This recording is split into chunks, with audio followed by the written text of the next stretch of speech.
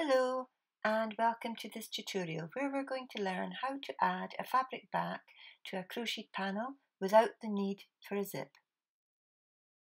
So materials required are the fabric back, whatever colour you decide to use, yarn in the same colour as the fabric back, and yarn the same colour as the last round of the crocheted front panel.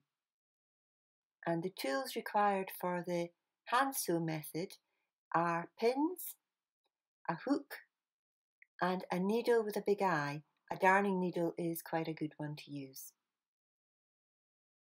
The first thing is to identify how many stitches there are on the last round of the crocheted panel you want to attach your fabric to.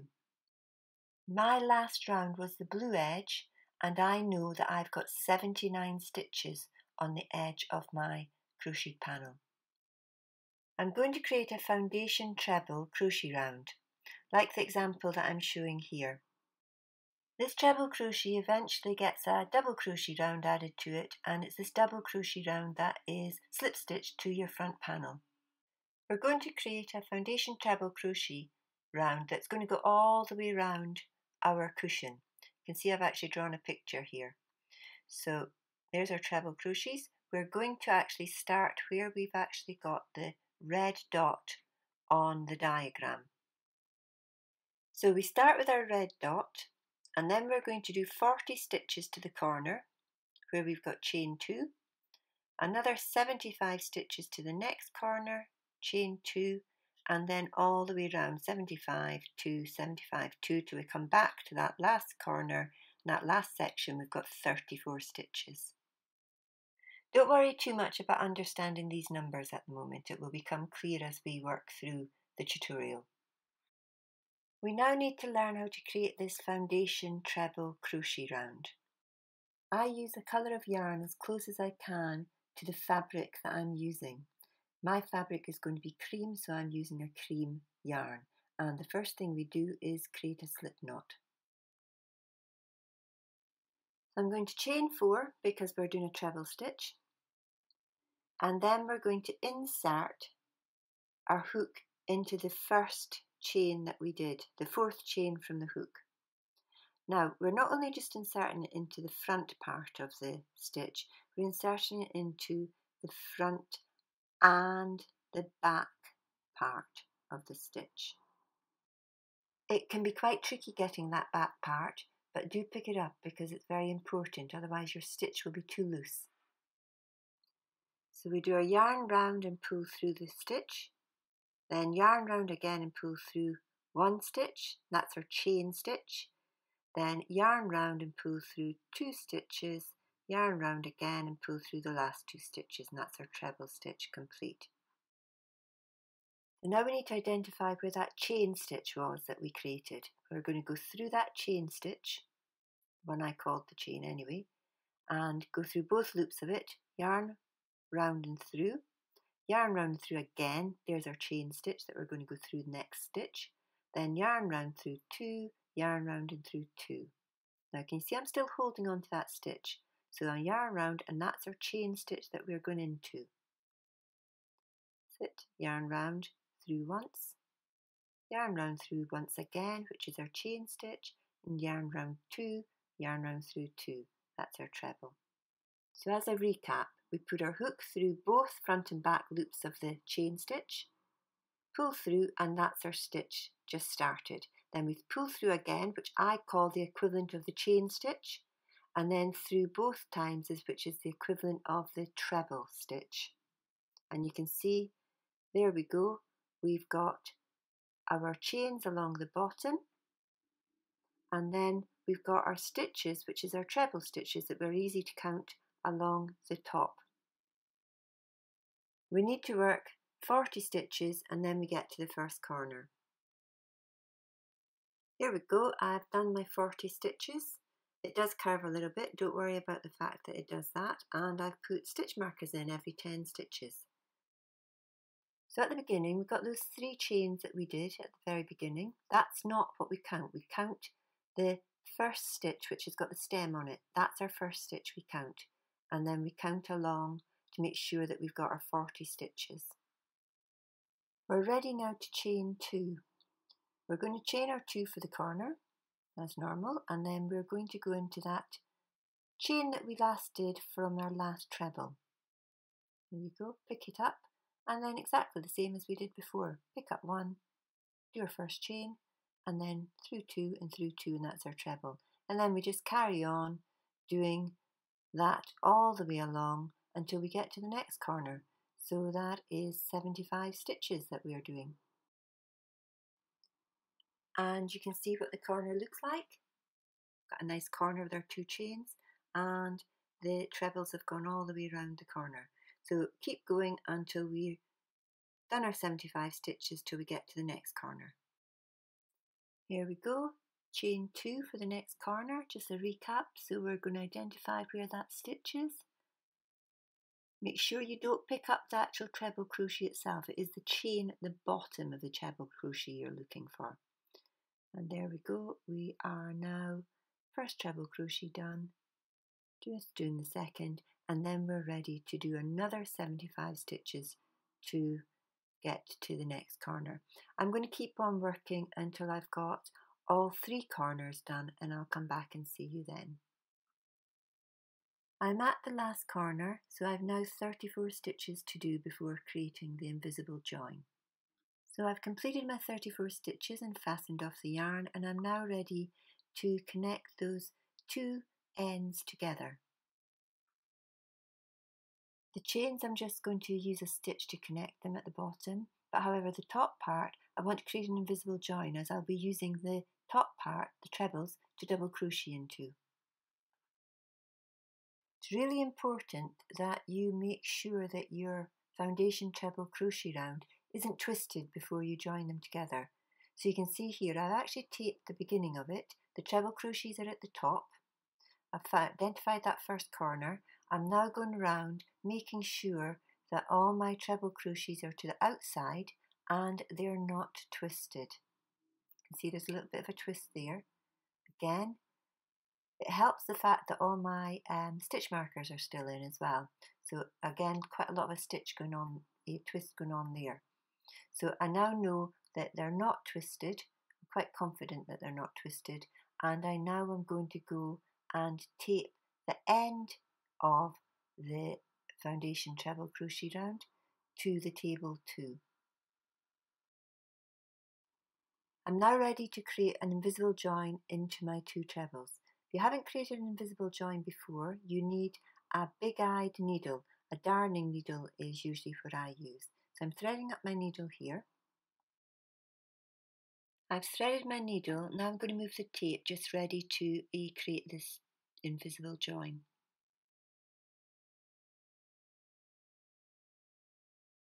When creating an invisible join, you don't use the chains.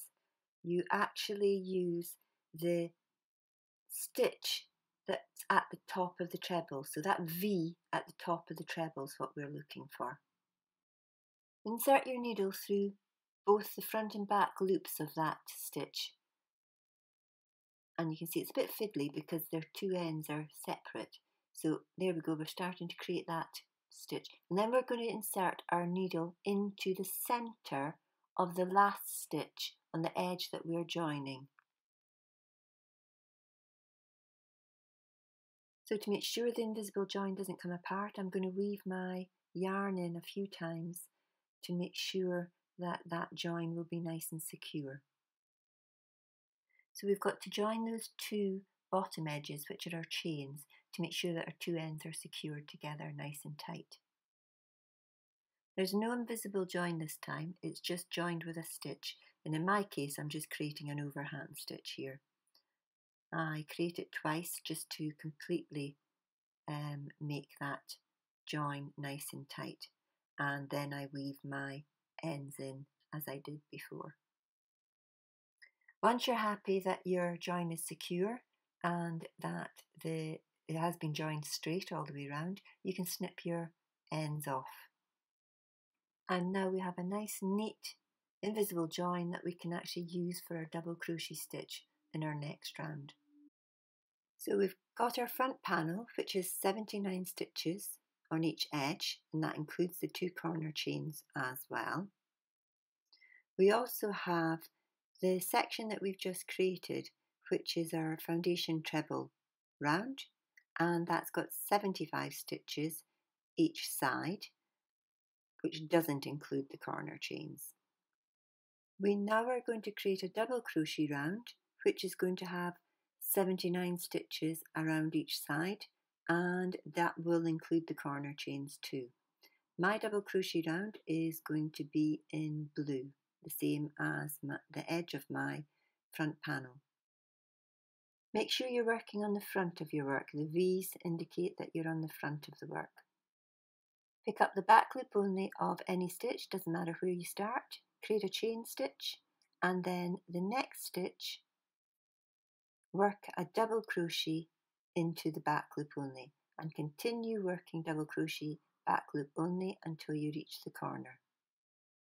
We've come to our first corner, so we're going to double crochet into the first chain at the corner, as per usual, and then we're going to work 2 chains to get round the corner, and then double crochet into the second chain of the corner, and then we carry on and double crochet into the back loop all the way along until we get to the next corner. So I've worked my way around all of the edges and I'm nearly back at the beginning. So I'm just going to actually finish off my last stitch, pull my yarn through, and I'm going to create another invisible join, but this time it's an invisible join into my double crochet stitches. So my needle's already threaded and I'm going through that first double crochet, not the chain, the first double crochet. So insert into both front and back loops and then insert my needle into the center of the last stitch. And there we go, beautiful invisible join. And I'm just going to weave my yarn so I can lose it into the stitches at the back. So before we actually attach the 2 double crochet sides together, we need to connect this treble crochet round to some fabric. We need to measure our front panel. So I'm going to actually make sure it's all nicely smoothed out before I measure it. I'm measuring from the grey border edge to the grey border edge, both side to side and top to bottom. And I was 41 centimetres on both of those measurements.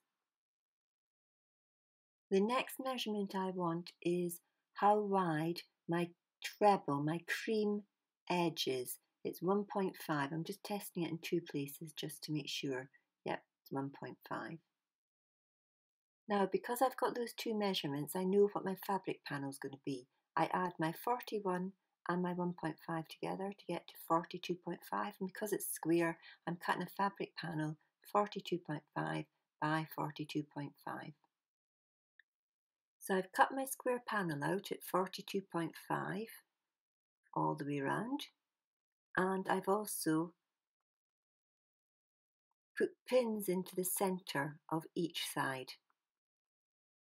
Our crochet that we're going to attach, I've also on each side of that put a pin in the centre so that I can actually match the centre of the crochet sides up with the centre of the fabric panel. Makes life an awful lot easier if you do this.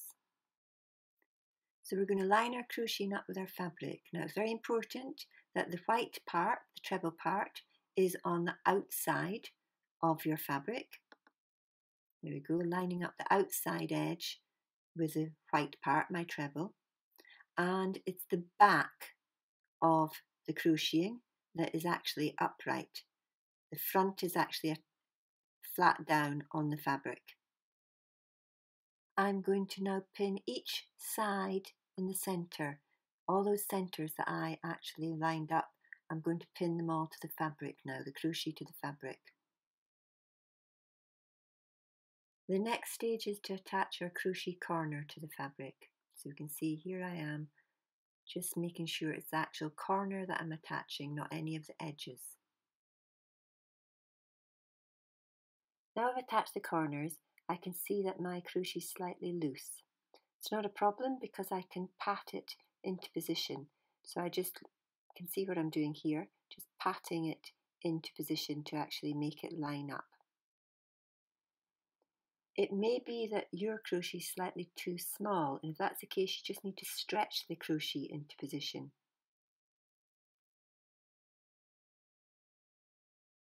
Once you've got your crochet laid out, it's all ready to pin. I always start from the corner to the center when I'm doing my pinning.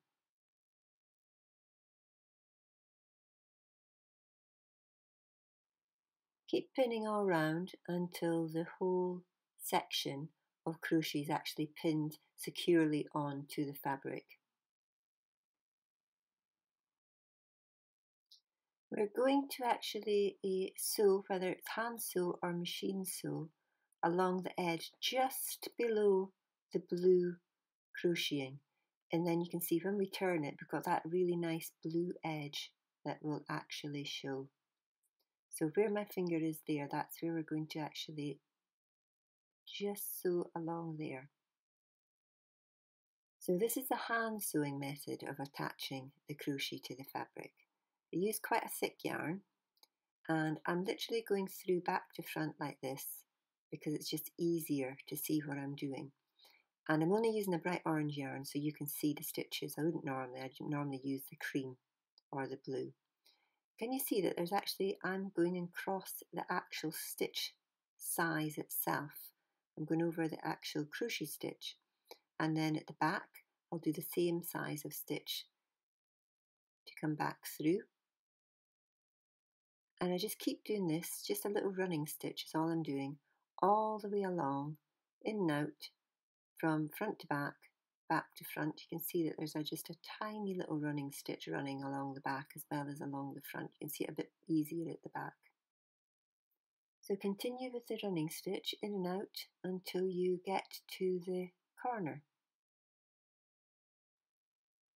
When you reach the corner, you can see I go in at one side and I'm going to come out at the other side.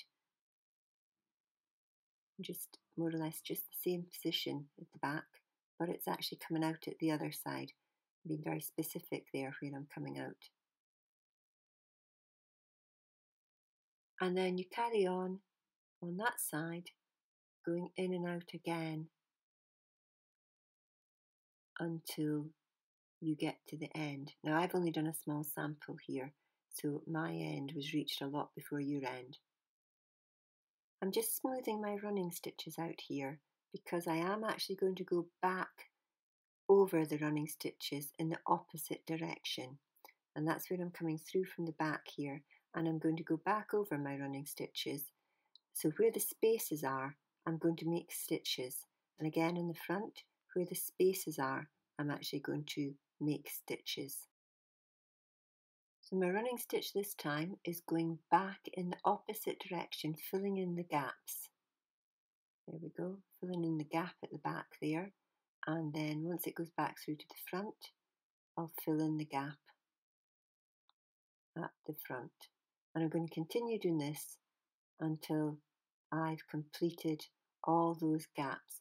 The reason I do this, it just makes it a lot stronger because you're going to be putting a cushion pad in it and everything's going to be stretching. If you leave the running stitches as they are at the moment, you actually have gaps between your crochet and the fabric, whereas this way you're not going to have any gaps at all once the cushion pad's inserted. And we can see here, here's the double running stitch, and when I pull it, it's really, really tight, no gaps at all. However, when I pull the other side, which has only got one set of running stitches, you can see you're seeing a bit of the colour of the yarn, and also it's really slack. Whereas that one that I've done double lot on is actually quite tight.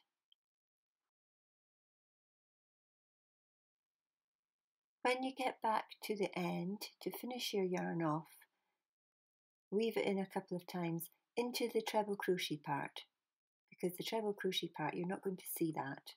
That really was just an edge for you to be able to sew into. And then what I'm going to do with the edge that I left at the beginning, because I didn't weave it in. So if it was long enough, you can weave it in. If not, you can do what I'm doing here, which is just tying a knot on it. Do make sure that your ends are very securely tied in though, because when you actually put your cushion pad in, again, this could be a weak point if they're not sewed in tight enough.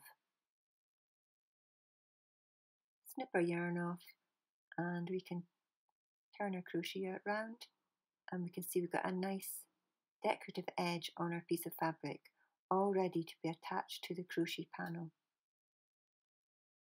So once we've got our crochet section attached to our fabric, we're now ready to attach this back to the crocheted front panel.